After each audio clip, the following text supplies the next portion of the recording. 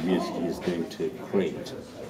The tactics of that Korean painting is one stroke painting. That means that for the difference of that Korean painting and oil painting is that when you do oil painting, you can paint again and again and again. But that one and that one, we call it one stroke paint. So that means that there will be no return. If you stroke once, then that's all.